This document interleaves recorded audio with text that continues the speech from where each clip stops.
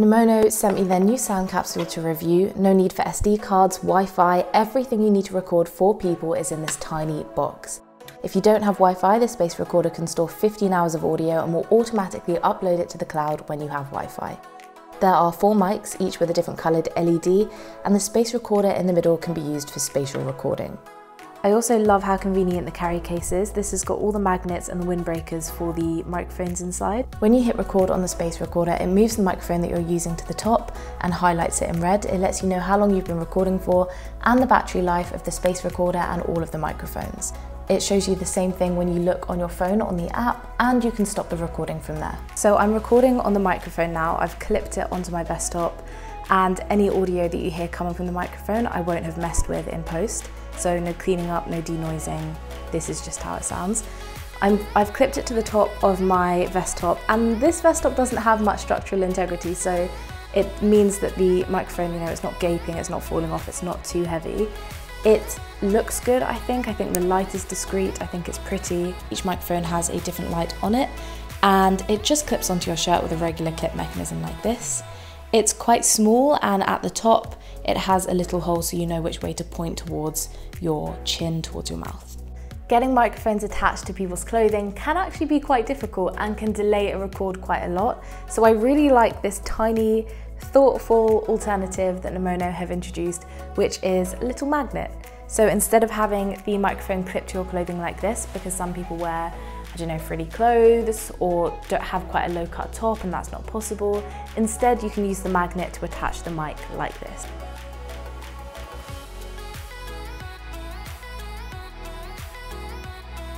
And this, believe it or not, is the windbreaker for the tiny microphone.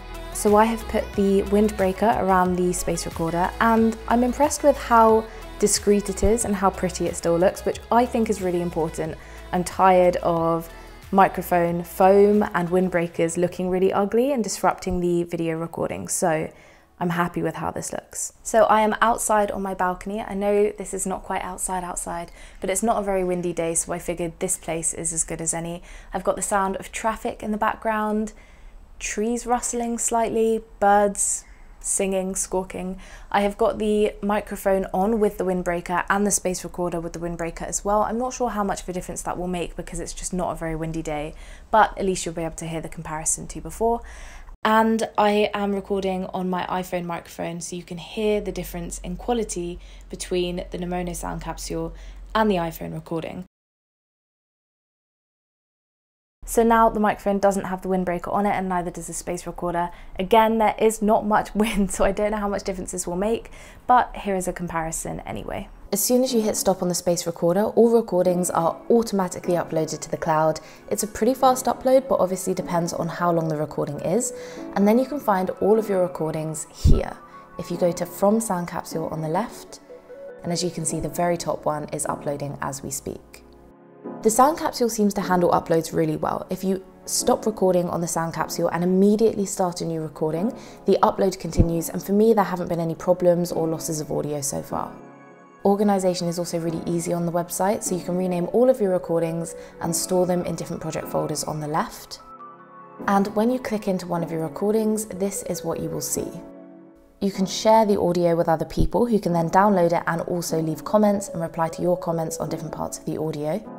You can also see which microphones were used, in this case just the blue one, and then here you have the space recorder track, which basically records the ambient sounds from the room, so all of the room sounds.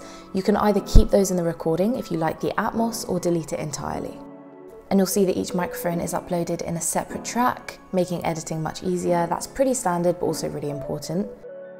Another thing to note is the Sound Capsule isolates each voice in each different mic, so you won't hear your co-host's voice bleed into the audio on your mic. Now you can also see this kind of glitter emoji at the top. If you click that, you see that you can enhance the audio. If you click all enhancement options, you'll see that they've got a light, medium and full. And if you hover next to each option, you can see what they're doing to the audio. I'm going to stop this recording here, and the next bit of audio will be using the full enhancements. The audio you're hearing now is fully enhanced. I mentioned this at the very beginning of the video. The Nomono Sound Capsule is capable of spatial audio. What that means is if you hit spatialize at the bottom of the enhancement options, you'll hear each voice as a listener coming from the direction the person was originally sitting in, around the space recorder, and relative to each microphone. So it'll feel like you're in the room with them. Now, I've loved everything about the Nomono Sound Capsule. The only thing that I've noticed is that despite the microphone being clipped to my collar, as shown in the instructions, there has been some popping on the mic. I haven't edited that out of this video so you can hear it when it happens, but as an audio producer, that's something that I've emailed Nomono about to find out a little bit more. There is so much that I love about the Nomono Sound Capsule. The first thing above all would have to be how portable and compact it is. You carry it in your hand and everything that you need is in here. Obviously, there are going to be some records and shoot days where you need more equipment, but this is a great catch-all for some of the stuff that I do both inside and outside. And it's just super convenient. Everything that I need is in this one tiny, tiny box. The second thing that I love is how sleek it looks. I do want to feel excited to use my gear. I want to feel like it looks cool, and I think they've done a great job with this. Everything about it is nice and tidy. I love that the windbreakers for the space capsule and the microphones don't look big and clunky. I love that.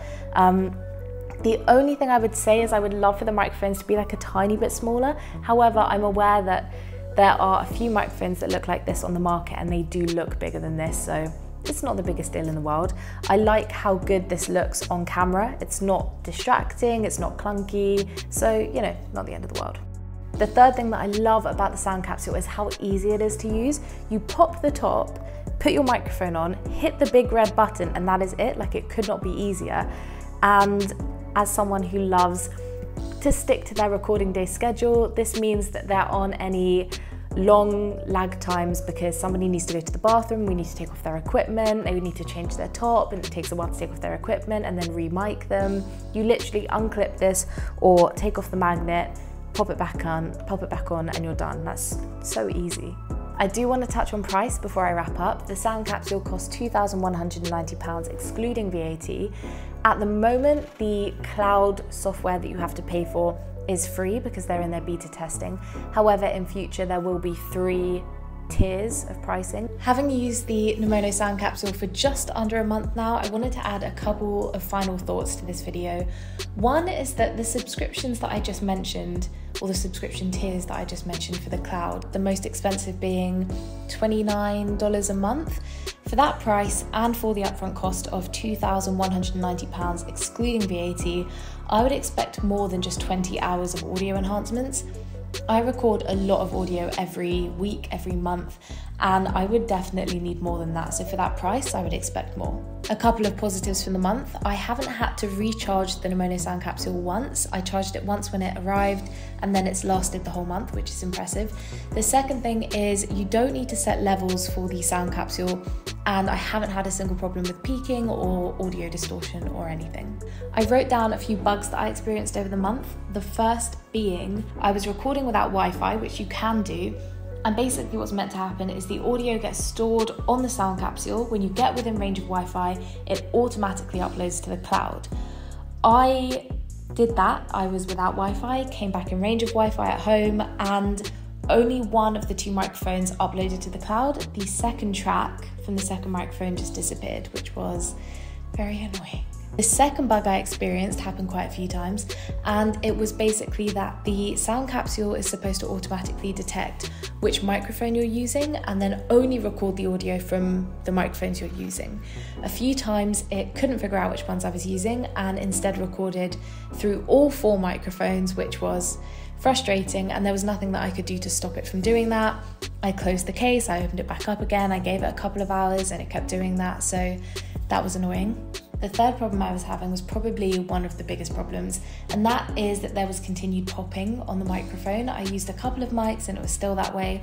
I figured out that if you placed the microphone where they recommended, which is central on your chest, there would be popping, and if you moved it slightly off center or slightly further down, the popping was reduced. But for £2,190, I would want there to be no popping on the microphone, or at least for the instructions to be changed to ensure that they tell people where the microphone should be to avoid that problem.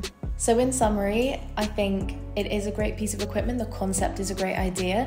The portability, the spatial audio capacity is really, really cool. However, if I had £2,190 to spend on equipment, I probably wouldn't buy this just yet because I think there are a few bugs that they still need to work out.